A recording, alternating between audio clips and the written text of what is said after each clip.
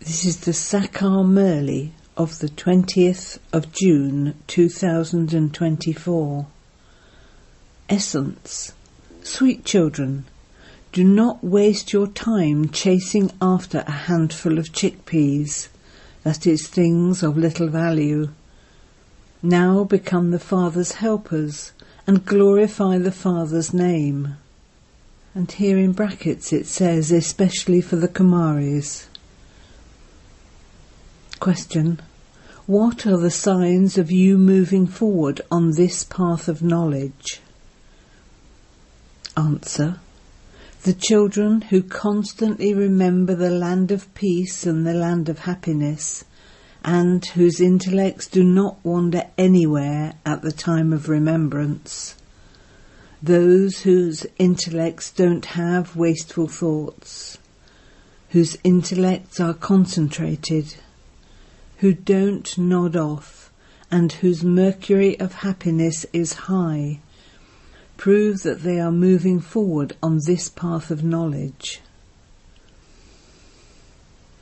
Om Shanti. You children have been sitting here for so long, it enters your hearts that it is as though you are sitting in Shivbaba, the temple of Shiva. You remember shivbaba, and you also remember heaven. Only by having remembrance do you receive happiness. Even if your intellects remember that you are sitting in Shivbaba, you will be happy. Eventually you all have to go to Shivbaba. No one is going to sit permanently in the land of peace.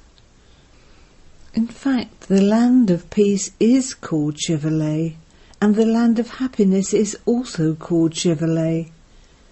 Both are established by the Father. You children have to remember both of them. That Shivbaba is for peace, and the other Shivbaba is for happiness. This is the land of sorrow. You are now sitting at the confluence age. You must not remember anything except the land of peace and the land of happiness. No matter where you may be sitting, even if you are at your business, your intellect should remember both Shivbaba's. You have to forget the land of sorrow. You children know that this brothel, this land of sorrow, is now to end. You children should not nod off while sitting here. The intellects of many children wander off in other directions. There are the obstacles of Maya. The Father repeatedly tells you children, man above. He also tells you various tactics. While you are sitting here, make your intellects remember that you will first go to Shivbaba, the land of peace, and that you will then go to the land of happiness. By remembering this, your sins will continue to be cut away. The more you stay in remembrance, the more you will move forward. You should not sit here with any other thoughts. Otherwise you would be causing a loss for others. Instead of benefiting them, you would be causing them a loss.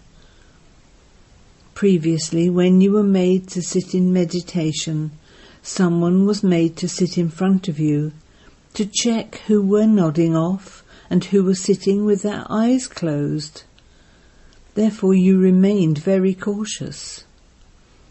The Father also used to see whether your intellect's yoga was wandering anywhere or if you were nodding off. Many come here and don't understand anything. Brahmin teachers bring them. Very good children should be in front of Shivbaba so that they don't create the wrong impression, because that one is not an ordinary teacher. The Father sits here and teaches you. You should sit here with great caution.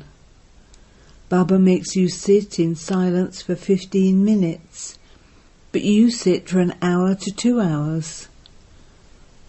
Not everyone is a Maharati. Those who are weak have to be cautioned. By being cautioned, they will become alert and careful. It is as though those who don't stay in remembrance but simply continue to have waste thoughts are creating obstacles because their intellects keep wandering somewhere or other. All the elephant riders, horse soldiers and foot soldiers are sitting here. Baba has come here today having churned the ocean of knowledge. The models of Shivalay, the brothel, and the most auspicious confluence age, all three that you children show at the museums and exhibitions, they are a very good way to explain this to people. You should make very big ones. You should get the biggest and best holes for them, so that this quickly sits in their intellects. You children should think about these things and think about how to improve them. You should make the most auspicious confluence age very good. People can receive a very good understanding through that. You show 5 to 6 people sitting in tapasya. But no, you should show 10 to 15 people sitting in tapasya. You should make very big pictures and write in very clear writing. You explain so much, yet people don't really understand. You make effort to explain, but they have stone intellects. As much as possible, you should explain very clearly. Those who remain engaged in doing service should think about how to increase service. There isn't as much pleasure in explaining using the projector and exhibitions as there is when explaining at museums. They don't understand anything through the projectors. Best of all is the museum, even though it may be small. In one room there should be the scenes of Shivalay, the brothel and the most auspicious confluence age. A very broad and unlimited intellect is needed to explain this. The unlimited Father and the unlimited Teacher has come. But he is not just going to sit down thinking that the children should pass their MA or BA. The Father is not just going to remain seated here. He will leave in a short time. There is little time left and people still don't awaken. Those who are good daughters would say, why should I waste my time for just these 400 to 500 rupees? What status would I then claim in Shivalay? Baba sees that the Kumaris are free.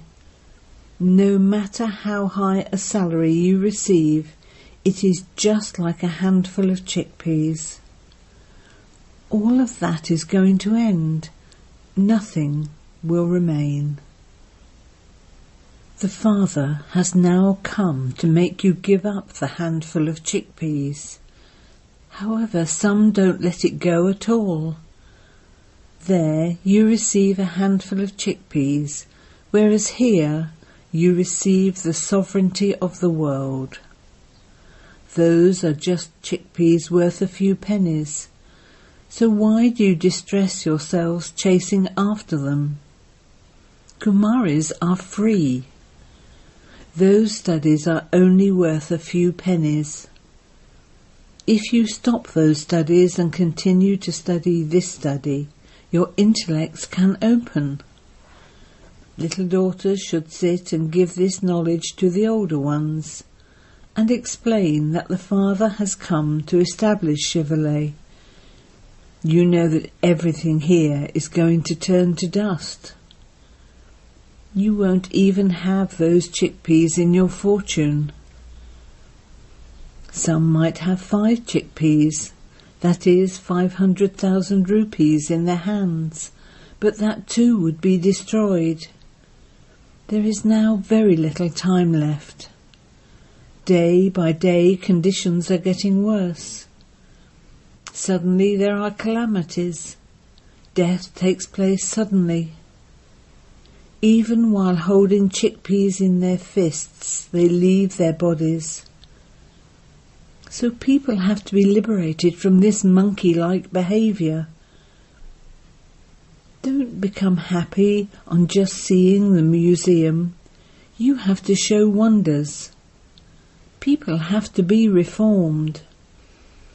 The Father is giving you children the sovereignty of the world.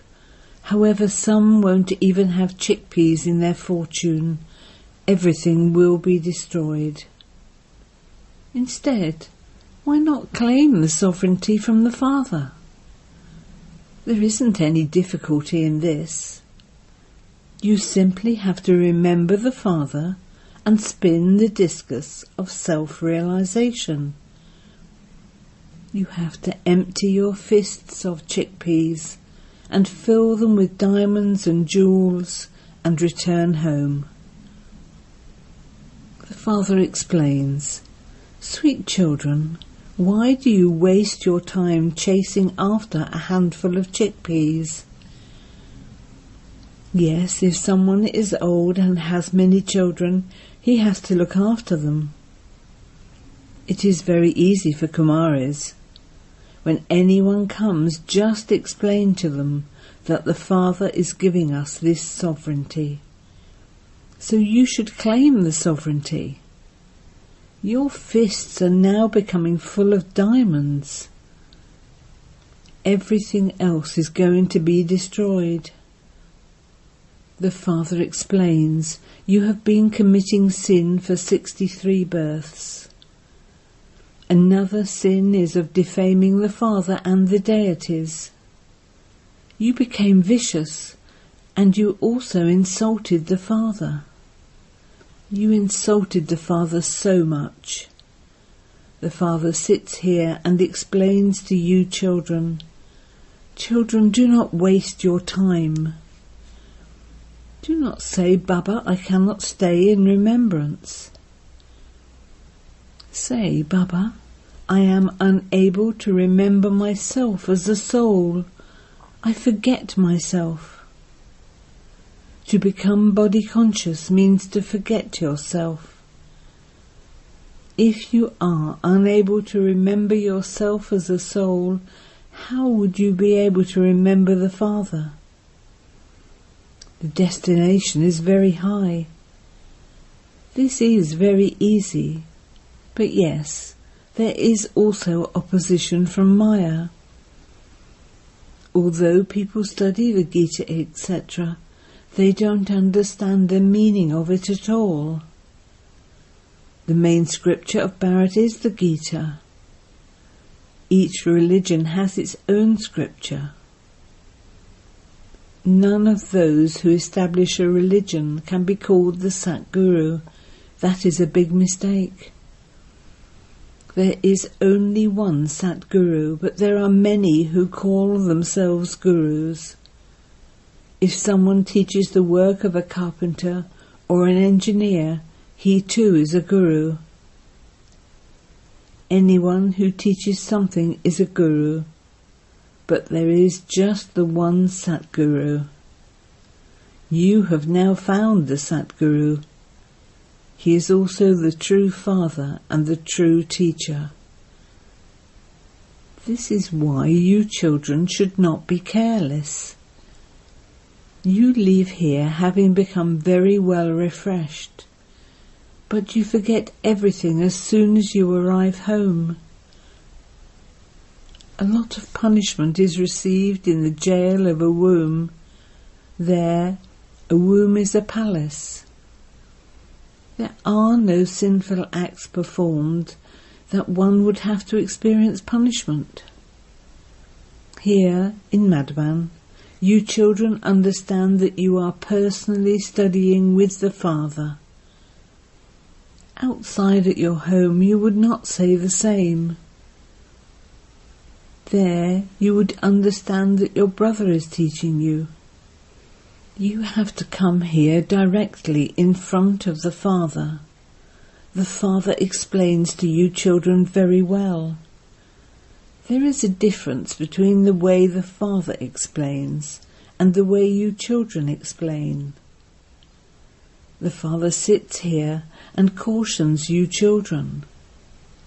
He says, "Child, child," and explains to you. You understand Shivalay, the temple of Shiva, and the brothel, Vashilay. It is a matter of the unlimited. Show this clearly so that people can enjoy it. There you explain in a light manner, but you have to explain to them seriously so that they can understand it very clearly. Have mercy for yourselves. Are you just going to stay in this brothel? Baba has thoughts about how to explain. Children make so much effort, yet it is as though nothing sinks in. They continue to say, "Yes, yes, it's very good, and you should explain this also in the villages," although they don't understand anything themselves. Wealthy people with a lot of money will not understand. They will not pay any attention to this at all. They will come at the end, but it will be then too late. Neither will their wealth be useful, nor will they be able to stay in yoga. However, yes, if they listen to this, they will become part of the subjects. The poor can claim a very high status. What do you Kumaris have? A Kumari is said to be poor because it is the sons who receive their father's inheritance. But yes, after a Kumari is given away, she indulges in vice. They say, "Get married and I will then give you money." If you want to remain pure, you won't get a single penny. Look at their attitude. You must not be afraid of anyone.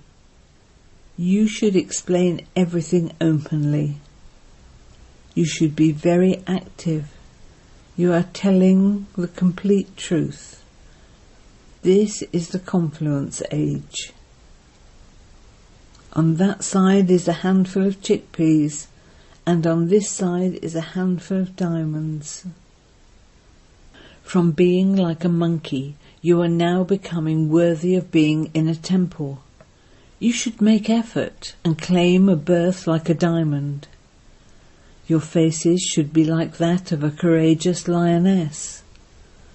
Some people's faces are like timid goats. They would be afraid of even a little sound. The Father cautions all of you children. Kumaris should not become trapped. If you become trapped in bondages, you will be beaten for vice. If you imbibe this knowledge well, you will become empresses of the world. The Father says, "I have come to give you the sovereignty of the world." However, this is not in the fortune of some.